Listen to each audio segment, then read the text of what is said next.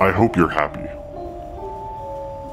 It's you and you alone. I swore I'd never touch an FA20. I swore to myself I would never build one. But we're touching an FA20. It almost makes me just filled with joy. I feel like I've become little Timmy, and I'm wandering through the woods, searching for the meaning of life, walking up and down these aisles, looking for what really matters, and I just can't seem to find it. And then I stumble into a hole, and there it is. It's like a pit of rabid wolves attacking me left and right, biting my calves, biting my ankles like a pack of little chihuahuas. And there's our savior, the glorious, dirty FA20 baby.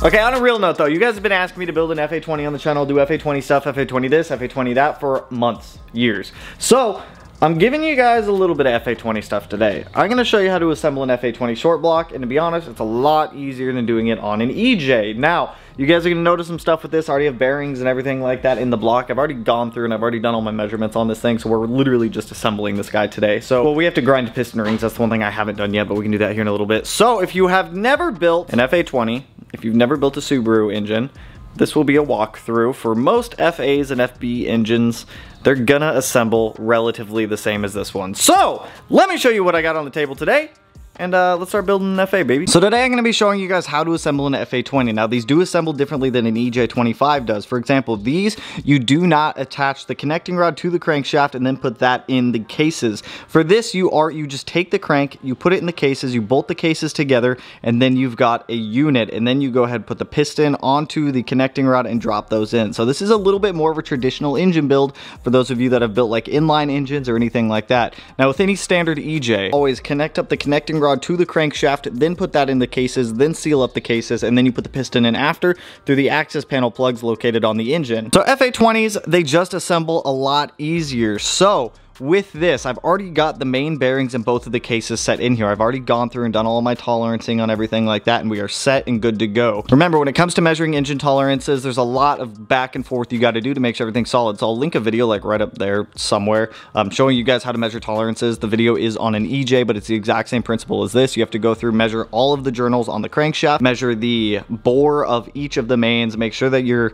dimensions are where they need to be, because if they're not, you're either going to have too high or too low of oil pressure. So make sure you do get that information important. Whenever it comes to building an engine, print out the documentation.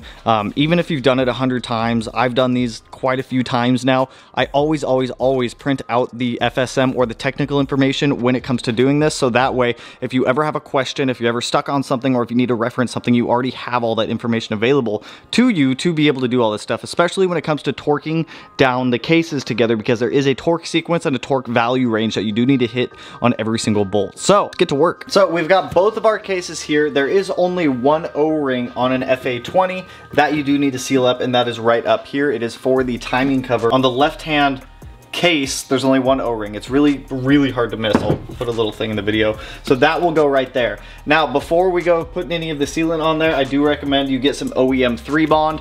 Whenever it comes to doing case halves or engines like this, I always 3-bond versus using like the right stuff or anything like that from like AutoZone. It's a little extra peace of mind. You also don't need a crazy expensive caulking gun like this. This is just a specific one that I use for some of the stuff that I have. We're gonna clean off all of the journals with a little bit of brake clean.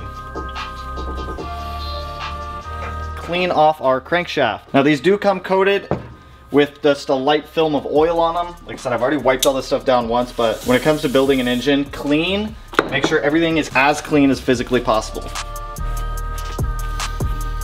Now we're gonna take some assembly lube, and we're just gonna lightly lube up each of the tops of these bearings. So when it comes to lubricating bearings like this, personally, I just like to use my finger. Now that we've got everything lubed up, we're gonna go ahead and get our 3-bond applied to the specific areas that it needs to. I believe it goes up here around all of these bolts, but like I said, We have a printout for it, so we know the path to take for where the 3-bond goes. So let's get some 3-bond on here. So we're gonna grab this case half. Personally, this is how I like to do it. I like to just reference the thing I'm working on with the photo that I have, so that way they're in the same orientation, so that way it's a lot easier to follow what you're doing. Wipe up anything that might be I'm gonna follow this guy around. Sealant around all these circles. All right, now double check. We got sealant, sealant, sealant, sealant, sealant, sealant, sealant. Sweet, that's easy. So we have all of our sealant already in here.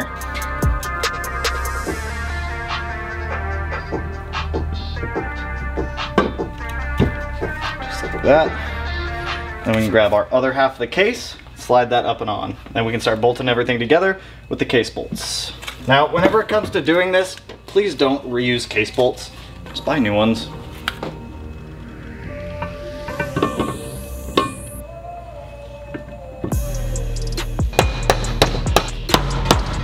So, just give it some love taps. You don't have to be hella aggressive with it either. Like I said, love taps. Now comes the fun time of when we gotta put the cases and torque them all together. So I'm gonna take a little bit of engine oil and just put, oh my God, that was a lot of engine oil. Not a little bit, I just spilled that everywhere. And what we're gonna do is we're gonna take our case bolts one at a time, grab some engine oil and just lube up the threads with engine oil on these, so that way they go in nicely, they're not gonna cross thread or anything like that. Also make sure you have your washers on there too, otherwise things will not seal up properly. Oh my God, dude, it didn't even record putting, all right, all I did was get the case bolts in. It didn't even hit record, or it wasn't recording when I hit it. So just to give you guys the sequence, all we've done is get the bolts in there. We've got number 1 right here, number 2 directly below it, number 3, number 4, number 5, number 6, number 7, number 8, which is outside of the case back here, number 9, which is the top right, and number 10, which is the bottom left. So now we gotta torque all of these down. So this is when it gets fun. So we're gonna start off by torquing everything down in this numerical order here that is on the instructions. We're gonna torque everything down to 25.8 foot-pounds. So I'm gonna grab my torque wrench.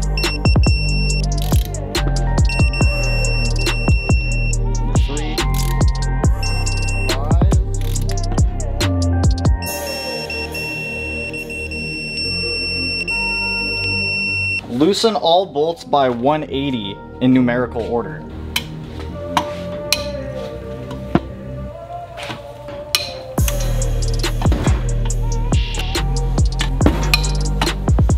Tighten all bolts back to 25.8 foot-pounds. I feel like this is getting a little redundant. I believe that first torque sequence that we just did was just to get the bolts, to get the cases to like meet up properly. So now we're going to 25.8 foot-pounds in the order that we just took them all off. Are you gonna have me loosen them all again? Loosen the mounting bolts 4 places by 180. Okay, so there's only 4 of them we're loosening this time. Okay. You gonna have me tighten them again and then loosen them again? Tighten! Okay. I'm pretty sure this is just to make sure the cases seat. When I did this the first time, it was kind of funny. To 12, all right, so now we're only tightening these to 12.5. Now it's probably gonna have me loosen some more, isn't it? So retighten the 4 bolts that I just did by 60 degrees. Loosen the mounting bolts by 180 degrees in numerical order. So these are all the other ones.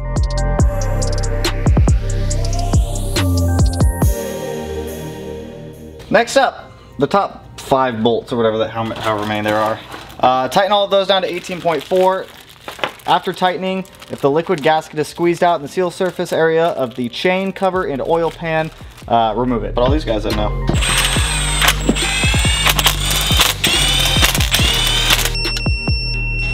Hard part's done. The rest of this is easy. I am gonna grab a rag and just wipe up the squeeze out. I don't like to leave the squeeze out on the engine. I wipe them up pretty much all the time. I just think it looks better. Don't use brake clean either, because that can seep in between and eat the seal on the inside while it's still curing. So just kind of legit just wipe it up. Don't want any in the timing chain area up here. Same with the front fascia right there. Beautiful.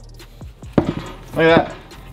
spins beautifully. So now that we have our crankshaft installed in here, you guys can see it rotates nice and smoothly. We're gonna go ahead and get our piston ring set up for our pistons. Now we're gonna start off in cylinders 2 and 4 here. I've already got the pistons labeled for where they're going to go. So we have cylinder 2, cylinder 4. Now with FA20 pistons, you're gonna have like this groove right here for the direct injection. Make sure that that is facing up. I just put T for top on both of them and then an arrow pointing forward because those are gonna point towards the front of the engine. You can wipe that off, it's just on Sharpie. So these will just go in nicely. Or one thing a lot of people ask me is like, what do you set piston to wall clearance to? I personally do not. I do not set piston to wall clearance. I let the machine shop do that. So what I do is I'll buy the pistons for the engine that I'm working on. I'll send the pistons with the block and they will bore and hone the pistons, or they'll bore and hone the engine to the pistons that I sent them, and the machine shop takes care of that for me, so that way I'm not having to worry about any of that. So huge shout out to Outfront for taking care of that for us. So now we're gonna start going through here on piston rings. I'm gonna get these ground down. If you don't know how to set up piston rings, I'll give you like a brief walkthrough on how to measure them, and then I'm just gonna time lapse through grinding them because this little grinder does take a little while to get all the piston rings set up. So I'm gonna get all the rings set up. Once all the rings are set up, we'll be good to go. I'm just gonna take some assembly lube. You can use oil too if you want, and I'm just gonna lube up the top of the bore here so that way we don't scuff it up. Like I said, you can use engine oil too if you'd like for this part. I just don't want to have to fish mine back out and make another huge mess with it. We got that nicely lubed up. I also need to start working on the RS to get all this other crap out of here. There's just stuff everywhere. We're gonna grab our piston rings, and I'll grab the camera and I'll show you guys this here in a minute. But now when it comes to piston rings, you're gonna get like a little stack of them. You're gonna have quite a few here. So this like crunchy, fun looking one, this is oil control ring. You've got one that is your oil scraper ring. You've got one that is your compression ring, and you've got two that go with your crunchy oil control ring. So the oil control ring, these three right here, trying to like make it so it focuses on my hand. You've got the crunchy ring, that's gonna go in between these two smaller rings here. And normally, yeah, these ones have it too. There's a small tang on the end of the ring gap right there. That is going to go into one of the grooves on the piston, and I'll show you guys out when we set that up. But these three are all your oil control rings, so you're not gonna do anything to these. You are not gonna gap these. You are not gonna do anything to this. So you're gonna have two more rings after that. You're gonna have this darker one, which is typically gonna be your oil scraper ring, and then you've got this like more silver one here. I'm trying to get it to like focus on it. You've got this more silver one here, which is your compression ring.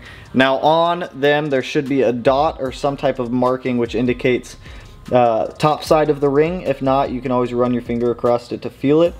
Did they really not put any? Oh, okay, yeah, this one has a dot, so they both have dots on them. What you're gonna do, you're gonna come over here to your engine, you're gonna take the ring and you're just gonna pinch it together and push it in like that.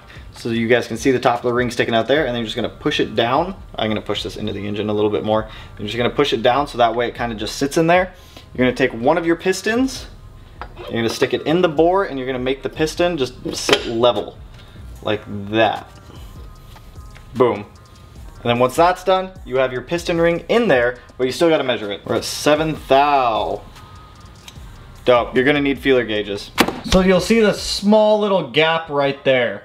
That's what you're measuring. So I'm gonna go ahead and get the oil scraper ring and the compression ring set up for size on cylinders 2 and 4, and then we can start getting this thing assembled. To use them, I mean, it's super easy. You take the ring, you set it on this guy, you grind it down, you file off any burrs that might be on the edges of the ring, and then you test again and you make sure. Remember, you can only take material off. You cannot add material back on. So let's get some piston rings set up, and then we can start assembling cylinders 2 and 4, and then jump over to 1 and 3.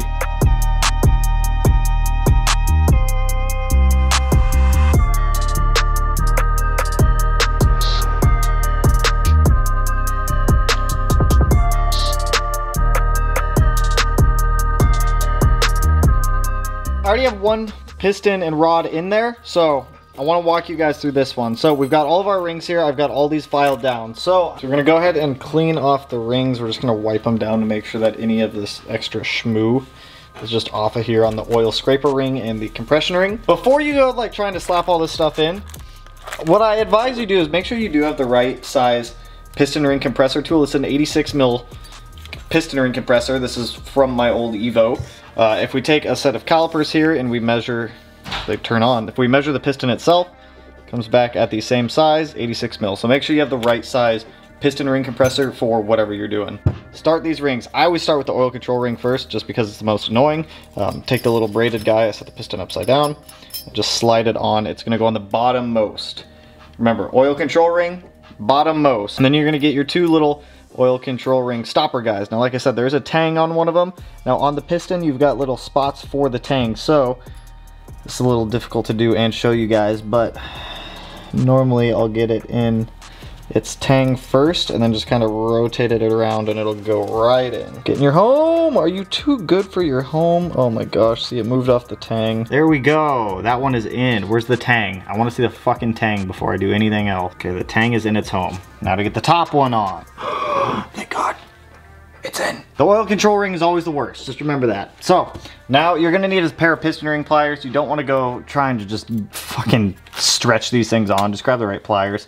They literally slide right into each end. Make sure we have our dot facing up. So the dot on the ring will face up on the oil scraper ring. If you're using, like, some pistons have dots on both of them or some type of like lettering. For some reason these ones don't. I don't know why. Now we get our compression ring in. Same thing, grab it and stretch it on. Get it all lined up into its groove on the piston like that. So I got all the rings on the piston. Now make sure all of your ring gaps are offset. You don't want to have all your ring gaps right in the same spot. Now with these, we are ready to get the rod put onto our piston. So let me open up a wrist pin here. Now, one thing to remember with the connecting rods is these are married to each other. So you cannot mix and match cam caps to, or rod caps, I guess I should say, Jesus fuck, to other rods.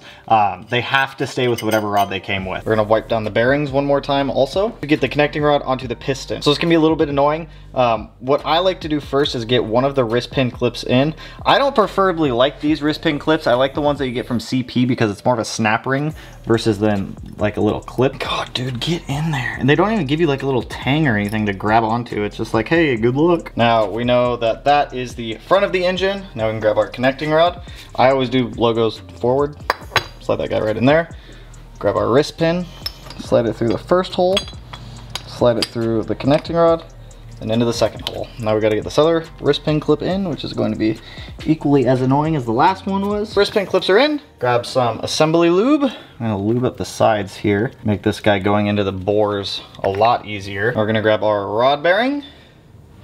We're gonna line it up so that way it goes tang to tang. Grease on there. Grab our other rod cap. Go tang to tang again. Tang to tang. Now comes the fun part of getting the piston into the bore, which sometimes can be a little bit annoying to do. So I'm gonna set this rod cap aside so that way we don't smack it and it goes flying somewhere. So in order to get the piston in there, with this one it's a little bit annoying. That's why I'm not a huge fan of this one. So slide the rod through the bottom, bring it up. I kind of have to like compress the rings as it goes on with this one. It's really annoying with this piston ring compressor, but it went on super easy that time, which is weird. Sick. Now we can go ahead and slap this in the engine and get this rod and piston in. I know this part can freak some people out. Remember, make sure you have your piston going the right direction. And slide it down into the bore, get it centered like that. I'm gonna make sure the crank is kind of out of the way for now. Now, you shouldn't have to be too aggressive with this. Just some light taps. And it should go in like that. You don't, if you're beating the shit out of it, it's probably not gonna go in. Tap this guy down some more. Keeping an eye on it as it comes down. So that way it comes onto the crank. Just like that. I'm gonna throw a little bit more grease onto the crank down there. So I need to take a look in there. So we have the tang facing us. So we take our rod cap. Remember, tang to tang. Your ARP lubricant that should have came with your connecting rods. Just get a little bit on the threads. Get her in. I'm just doing these ones by hand for now, and we'll come back and fully torque them down once we have all 4 rods, pistons in there. I just decided we're just gonna torque down this side. I'm already over here. So we're gonna be torquing these guys down to 60 foot-pounds. They do give you a sheet with what you need to torque them down to and what your bolt stretch is. I tried to get my bolt stretch gauge in here and I can't get it in there accurately, so we're gonna go off the torque values. I have found in the past that the torque value on here is pretty much spot on for what the bolt stretch is, so totally fine. I feel totally comfortable doing that. So we're gonna be going to 60 foot-pounds on these guys. Just gotta pop over and do cylinders 1 and 3, and this FA20 is ready to make some power. Go ahead and do this side. We're gonna do the exact same thing. We're going to get our ring gap set up, get the pistons installed, get the rods installed, and then we have a built FA20, which should hold some good sauce, man. Single, make some power, is what we like. We like power. We like FAs that make power. We just like cars that make power.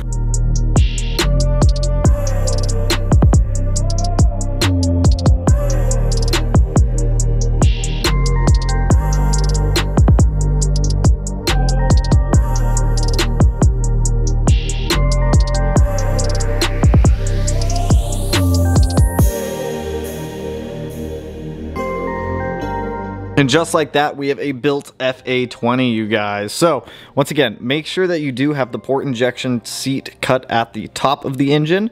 And aside from that, like, dude, this is like, these are easy. These are super easy engines to build. Honestly, feels good. Feels solid all the way through.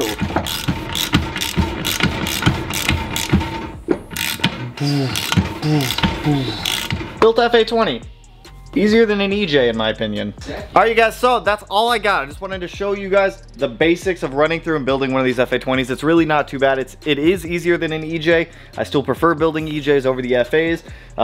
But you know what? People want what they want. So that's all I got for you guys on this one. If you found the video helpful, if you like this video, go ahead, hit that thumbs up, turn it black, blue, green, yellow, purple, silver, cyan, whatever color turns to you. And if you're not already subscribed to the channel and you want to be, I'll put it in one of these corners. No idea which one quite yet, but with that, I will catch you guys in the next one. So peace out, homies. Woo!